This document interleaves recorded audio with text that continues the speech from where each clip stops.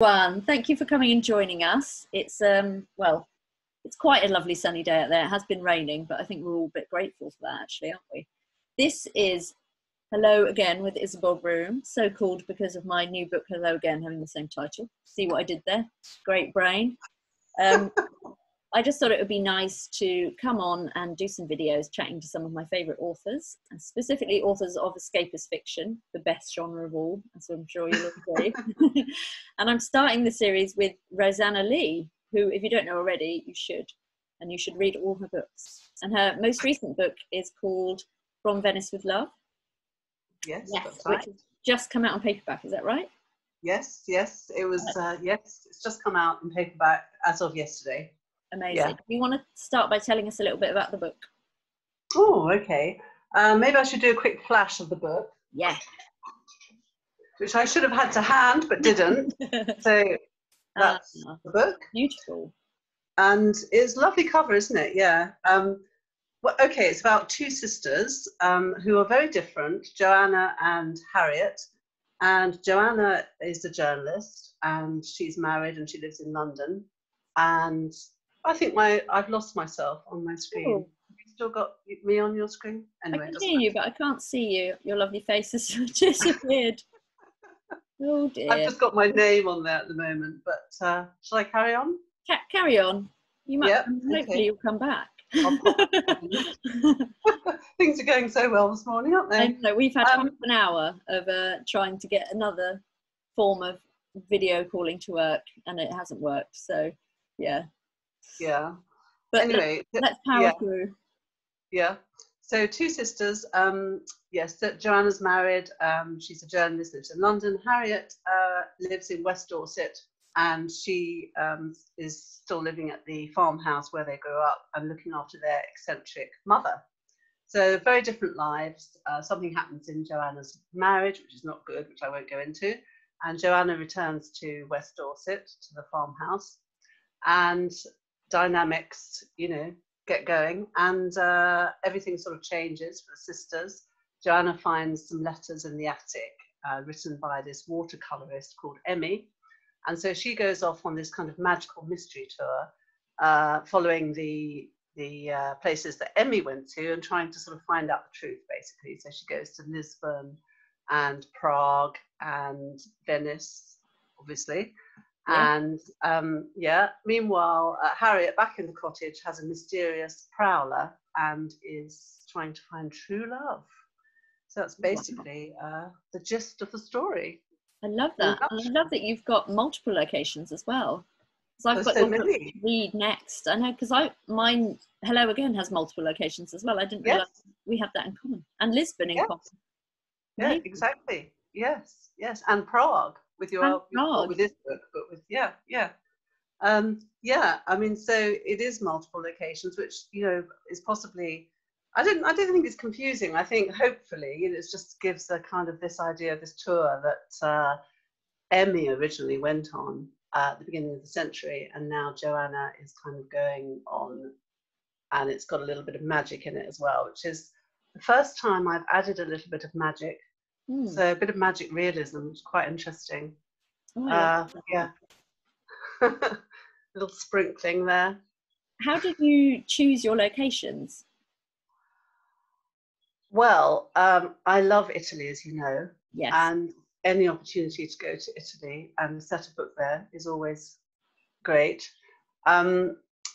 I kind of chose them because they've got bridges, and one of the themes in the book, I've tried to sort of use bridges in a bit of a symbolic way, I suppose, new beginnings and sort of crossing over from one life to another, that kind of idea, bridge in time as well. And of course, Prague has got the very famous Charles Bridge. Of course. Lisbon has got, which you know very well.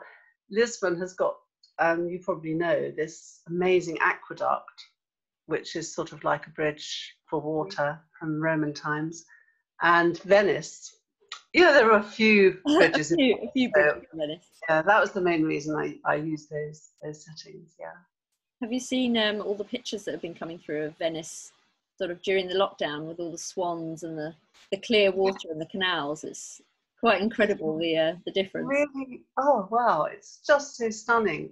And someone posted something on Twitter, a picture which was just so beautiful, and it was a rainbow.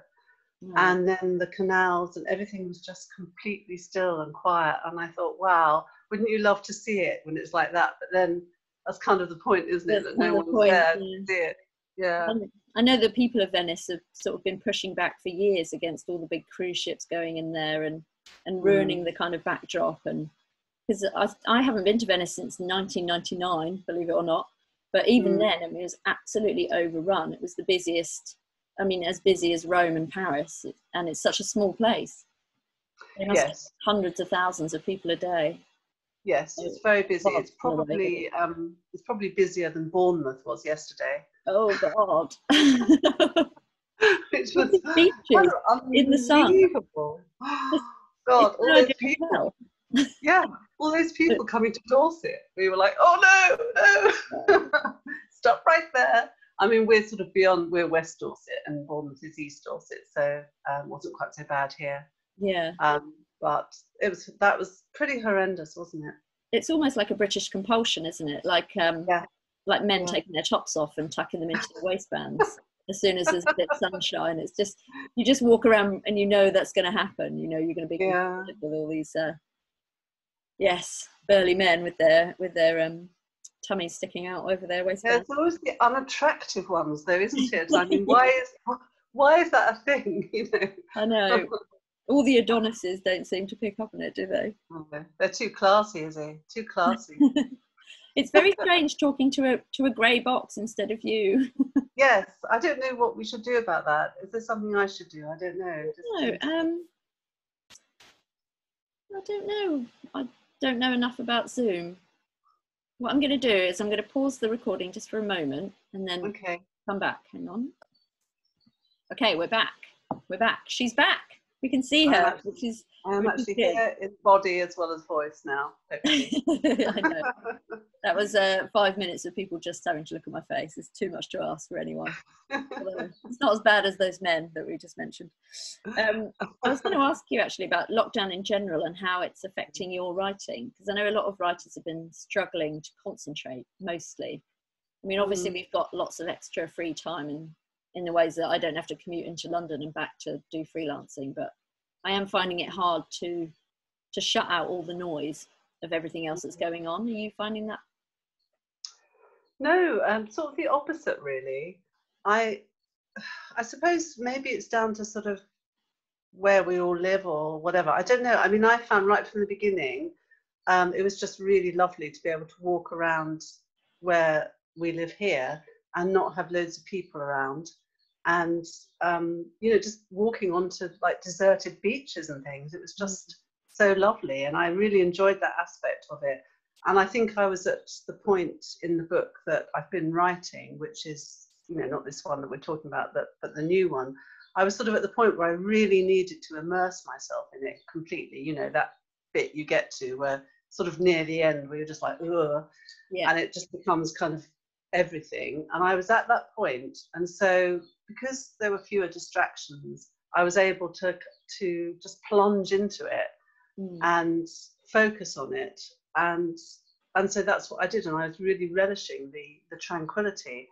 But having said that, and that's a big but, isn't it, thinking about all the challenging times, the tragic in some cases and sad, and all the awful anxiety and everything, all the bad stuff about lockdown is obviously there. But I think I was able to sort of just switch it off for a while and immerse, and then when you come back into it and watch the news or something, then it all sort of kind of comes back. So it was a sort of double-edged thing for me, is what I'm trying to say. It's great that you managed to do that.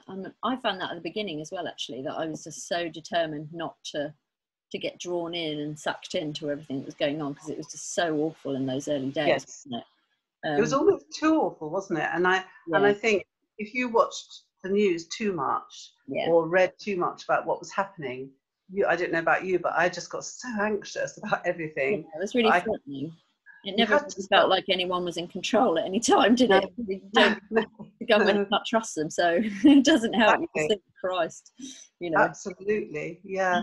So I think, you know, we as writers, I know it was harder for some people than others, but we're fortunate in that we have this sort of other world, you know, that we can escape into. And I think that's one of my husband's sort of favourite phrases. He sort of says, "It's all right for you, you've got another world to escape into." Yeah. Oh, that's so And, true. and in this case, it did feel like that. Yes, it felt, okay, I can't cope with that at the moment, so let's go to this world instead. And the same with reading, really, you know, reading books like Yeah. your book, and, you know, that kind of escapist fiction that we're talking about is just so great, because you can get away from not only the boring stuff and the, you know, but also the problems, the anxieties and all the stuff that we're all going through. And here we are, you know, we can go to somewhere completely different, somewhere interesting and exciting, but in a positive way, Yeah. with people who sort of feel like real life characters, because they've got their own, you know, their own issues and their own kind of things going on. And so you get involved in their story, like I did when I read your book. And, you know, it's wonderful because you're in that other world and you're thinking about real life issues, but you're away from basically COVID. Yeah. All that horrible stuff. Yeah. And people have been reading more, haven't they, in lockdown? I mean, I know I think so. the sort of physical sales of books have dipped a bit, but in terms of people coming back into reading ebooks and rediscovering that kind of love for, I mean, the weather's helped massively because people do just want to sit out in the sun, don't they? There's Yeah. so much Netflix you can watch. Like, Yeah. oh yeah, I could read a book. And I think for us especially, hopefully, this is what I'm hoping, because people can't get away for their holidays, certainly as easily as I know they're relaxing quarantine in July, so people will go away, but I think a lot of people won't, because they're still going to be worried about, you know, what's going to happen, because things are changing so often. But at least with our books, we can take them, whisk them off somewhere, almost like they're having a holiday within the book. Exactly. And they can just go to Bournemouth and read the books. No, don't go to Bournemouth. You have to sit next to, oh no, I don't even want to think about it. Poor No. Yeah, I mean, it's interesting, isn't it, that we call it escapist fiction. And, you know, obviously it is, because as you say, we're taking readers to somewhere completely different. But I think also, it's also kind of realist fiction in a way, because it is about people who just seem very real, I think. Definitely. So that's it's quite interesting, isn't it? But I mean, I've certainly been doing loads of reading, and it's been really good. Yeah, I hope people are reading more. You know, that would be great. Did you have any holiday booked for during the lockdown? Any holiday booked? Missing any travel? Yeah. Yeah, I've missed already a trip to Copenhagen, where my son and his family are, and they were supposed to be coming to us, which has also been cancelled. And my writing holiday, which I do twice a year usually, in Andalusia, that was due in July. So that's obviously we postponed it to October, but who knows whether we'll be going or not. Just don't know.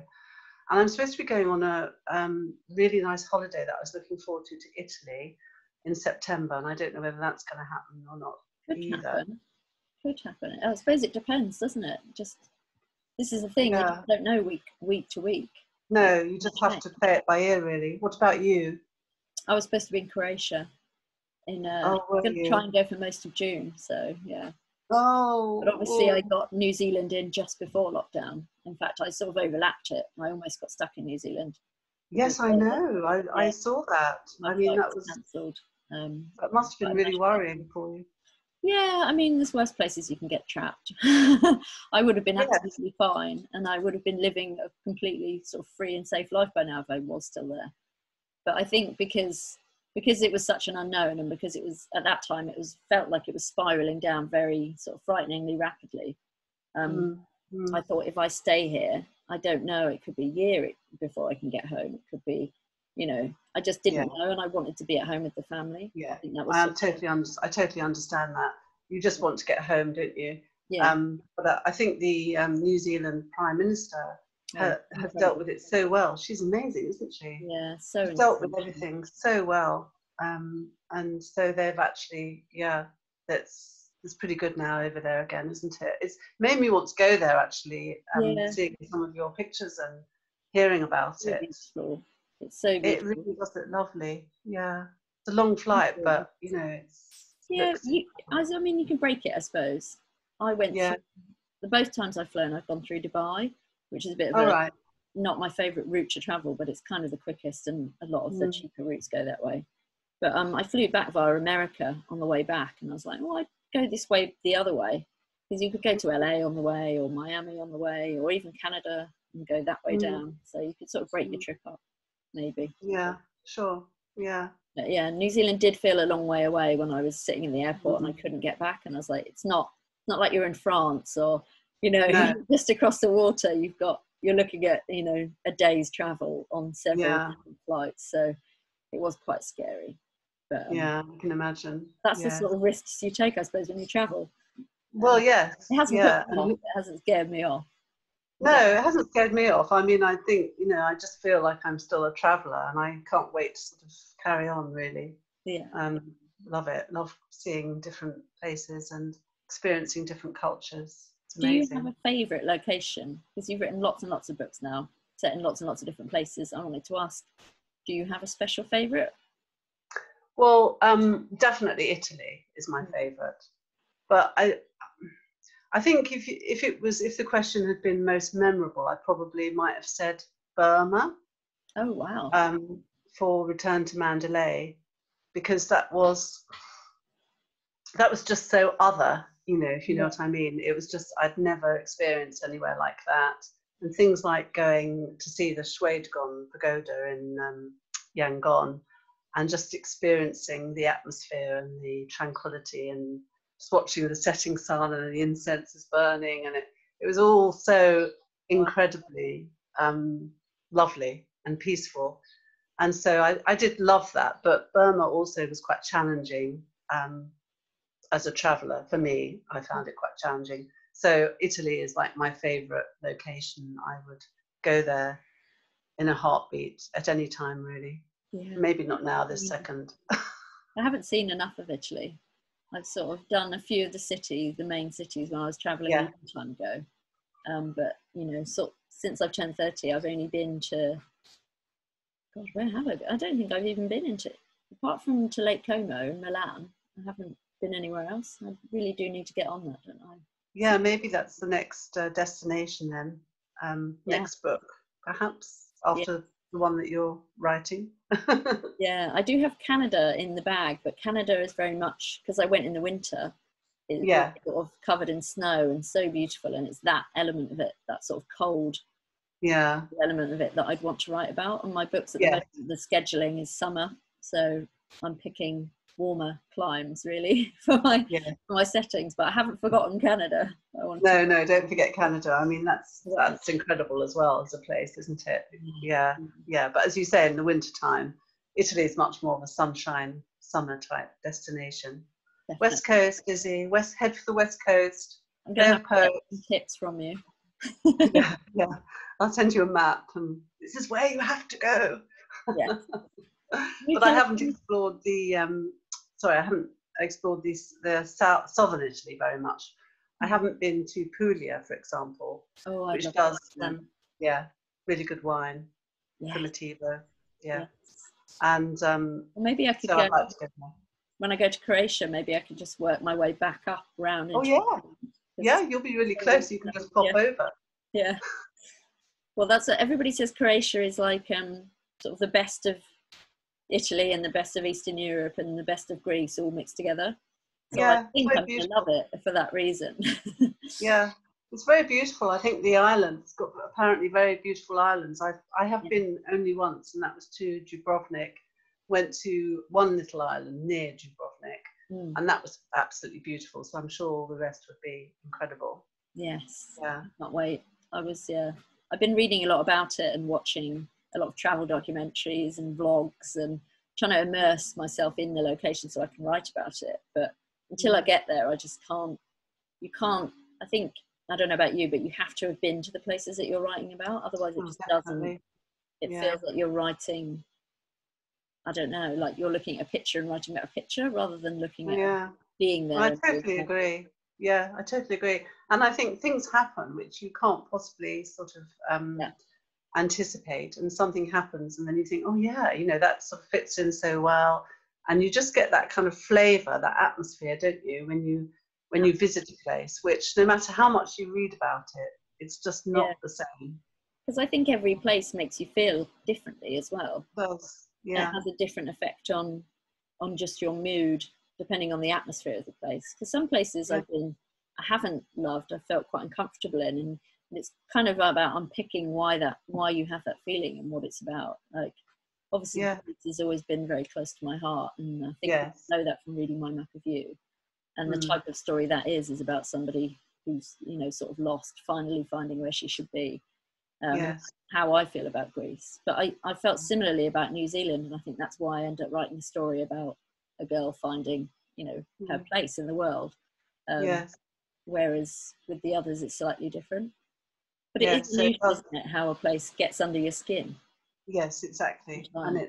And so, as like you've just been saying, it really affects the story as well as your own mood, but it affects the plot and everything, doesn't it? Yeah, Yeah. yeah. So I'm going to have to go to Croatia, even if I end up quarantining. Well, yes, you're going to have If to they say go. yes, there'll be a How flood. soon can you go? I mean, you may be able to go in September or October. Yeah, yeah. I don't really mind if it's cold, as long as I get some sunshine and I can Yeah. sort of see what it's like. It doesn't have to be hot. I'm not going No. for the Okay. sunbathing and the swimming. I'm going for the just for the vibe, really. Yes. And researching. Yes, Yeah. exactly, exactly. I'm sure it will be before the end of the year. I'm going to stay positive on that one. Oh, yeah, definitely. I hope so. Yeah. Right, I was going to ask you some quick fire questions at the end of our chat, just Okay. on the holiday vibe. Just Right. yeah, I mean, I'm yeah. So we'll start with your dream destination. This is like, Okay. money is no object. You can go anywhere in the world. Where would you Yeah. go? Top of the Oh, bucket list. um, I think I would probably go to South America. I'd probably go, I've never been to South America. I would really like to go to Peru and Argentina. And yeah, I'd like to just do sort of a tour all round. My older daughter did that. She just went off on her own, sort of backpacking around South America, Wow. which I wouldn't do that. Mine would be, That's mine would probably be what I would do. something really mine would be in comfort, a relative comfort anyway. But yeah, I think it would probably be that. Or Yeah, maybe New Zealand. Now that you've talked about New Zealand, yeah, actually, I want to go there too. you should. Yeah. South Mm, America's on my list as well, very high up. I think mm, everyone that I know that's been there has mm. absolutely loved it and has nothing but amazing things to say. Same. My Yeah. brother spent some time in Central America as well at the sort of tail end of last year and over the new year, Yeah. um, around sort of Guatemala and El Salvador and places like that. And I'd like to see those as well, actually. Well, I bet that's really interesting. Yeah, Yeah. yeah, Yeah. completely different world over there. Mm. Right, so what's your unusual holiday essential? Like, obviously passport, money, etc., but something that might be slightly odd. Not odd, but Okay. Yes. All right. Well, mine would be a packet of Rooibos tea bags amazing. You have to because you I would be able just to take don't. this to New Zealand, by the way. They don't let you take tea in.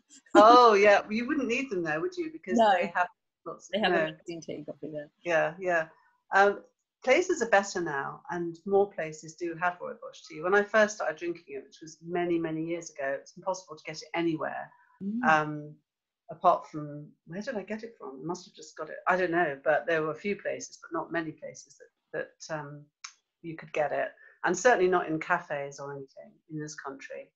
It was so unusual. Whereas now, you know, it's most places actually sell it, so it's not. But when you go abroad, like somewhere like Italy or Spain, for example, you still can't find it. So yeah, I would take that because I just don't drink black tea at all, and that's what I drink, and it's, you know, I like it. So I would take that along with the, obviously, as you say, the usual stuff. the sunblock. When And you can't have a good tea. book. That does sound a really British thing to say, isn't it? But Yes. even when I go to Greece and that you order a cup of tea and they bring it with the milk that's out of a can, you're like, no, Yeah. it's wrong. And it's the sort of the colour of Ronseal. And you're like, Yeah. and you drink And it anyway because you have to. Because it's exactly. like grained into your brain. You have to start the day with a cup of something warm. Yeah. Yeah. You're Good, like, isn't it? oh, I think disgusting. And yeah, some so that places would be they don't offer you milk with a sort of a regular tea. No, that's right. You just get one of those yellow, what are they, Lipton bags or something? Just black. They just black don't understand. Yeah. No, Germany, it's really hard to get tea in Germany. I found when I was in Hamburg, I couldn't believe it. I was like, "What? Can't get a British?" That's quite surprising. Yeah. Yeah. So it's really weird, actually, when you think about it, that the UK is just so obsessed with tea to the extent that so many people drink it so much, and other countries just don't have it, do they? Don't get it. I wonder how many anxious, slightly worried cups of tea have been drunk in lockdown. Like 4,600 per person, easily. Yeah. It's like, news is a bit bad. Should we have a cup of tea? Have a cup of tea. Then it'll be a lot better then. Just have a cup of tea. Yeah. It helps. What can we do? It's built into us. Yeah. What kind of books do you read on holiday?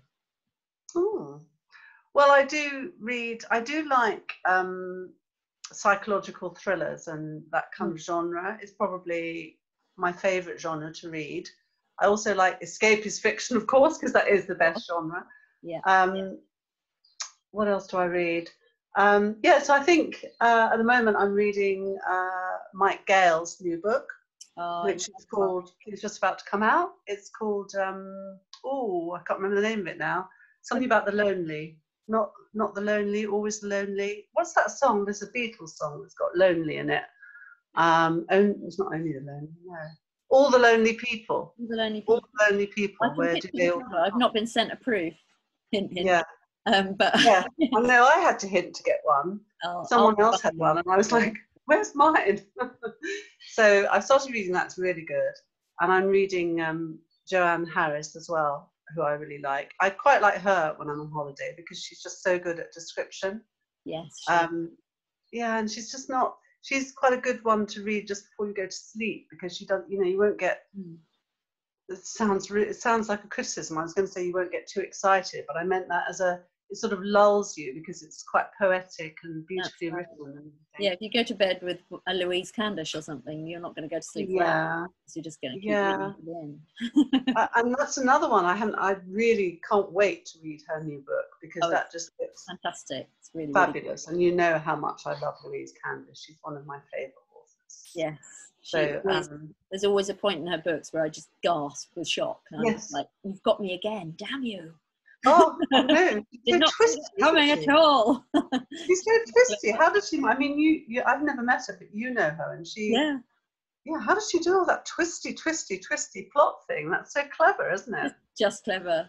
I think she's a mistress of kind of only giving the reader enough that they need, so you feel like you're getting all the confidences of a character when actually you're only getting what that character is choosing to show you.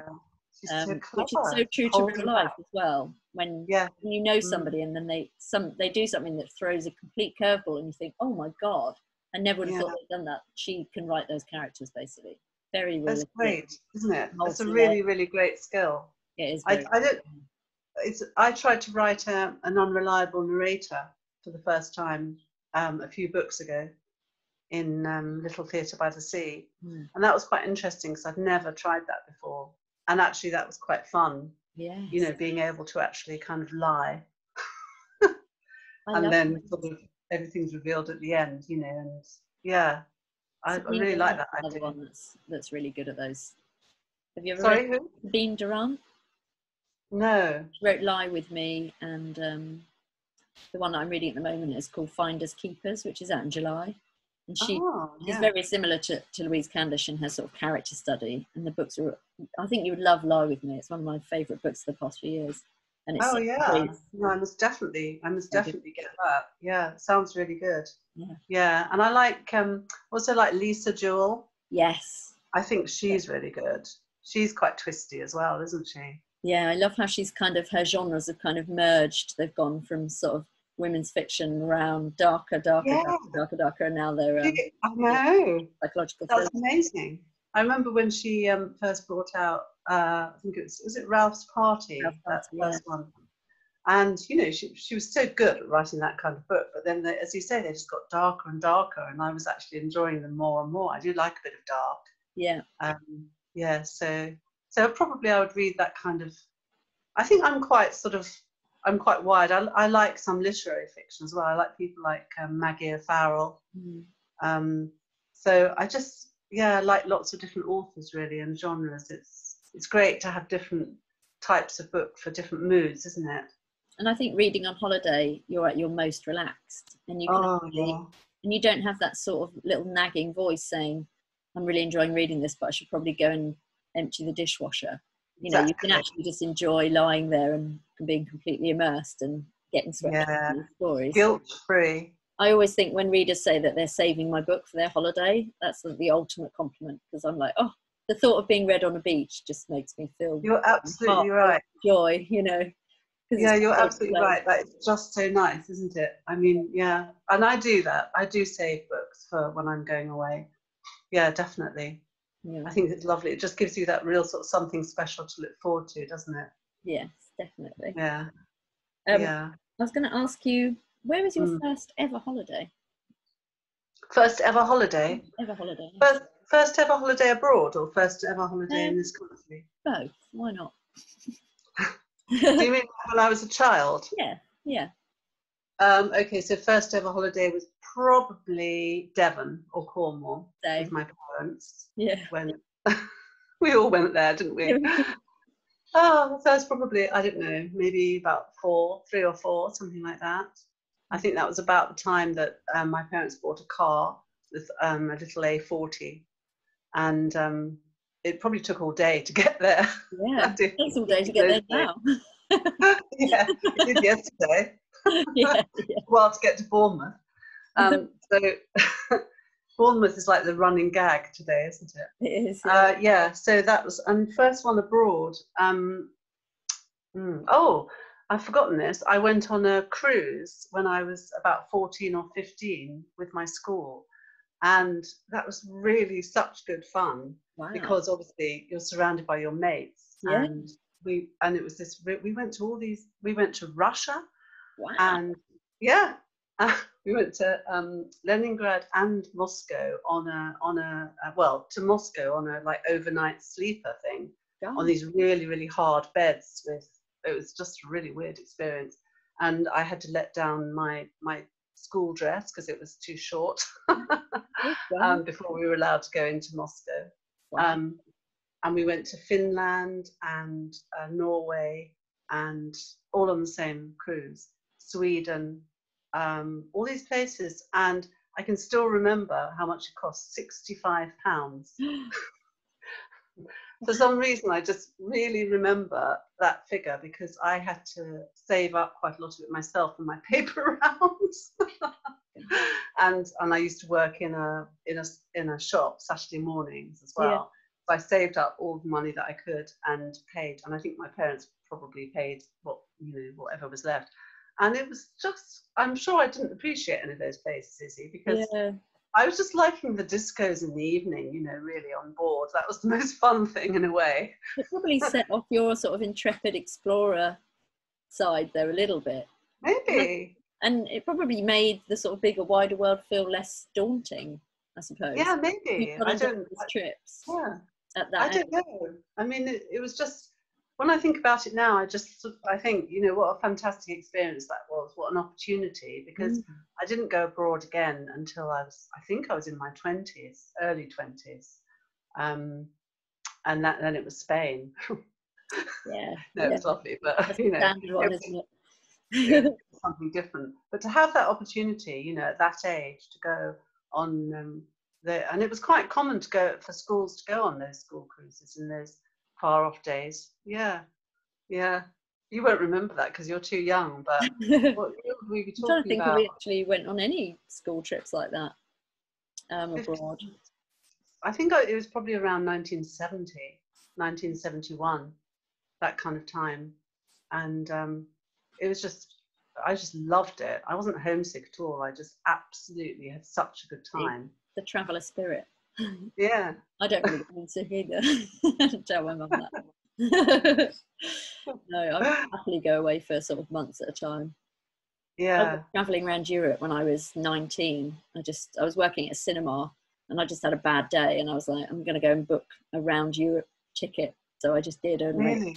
sort of interrailing and interbusing, just Wow. on a whim, really. On your own? On my own, yeah. Wow. That's very intrepid, yeah.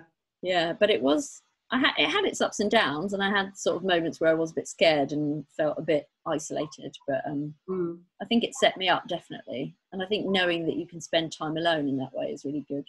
Like for me, I love going on holidays with my friends, but when I'm doing my book research trips, I do tend to always go alone. Yeah. Actually, when I was researching Lisbon, I went to Lisbon for Hello Again, and I went with a man that I just started dating, and it was such a mistake. I was like, so frustrated because obviously you have to, it was nice and we could go out and do the dinner thing and the more romantic thing, but I just wanted to just walk around and absorb everything and just sit down when I wanted to sit down, and I had to think about him all the time. Never again. No, that must be awful. Yeah, I know. I totally get that. I mean, I go away with my husband on research trips, but we've been together a long time, and he's sort of learned that how I operate. Yeah. And it's like I'm making notes all the time, or as you said, you want to sit down, you want to absorb something, and he'll just go off and talk to someone because he likes talking to people, and I like to, with my notebook, so that's okay. It works. And he takes loads of photographs, so I don't have to worry about doing that at the same time. So that's good. But I can imagine going with somebody who I didn't know very well and like having to think about them, as you just said. That would be awful. Bless him. He wasn't a bad guy at all. It was just, I should never have invited him. I should never let that happen. I should have been stricter. It's so tempting though, isn't it? I've learned.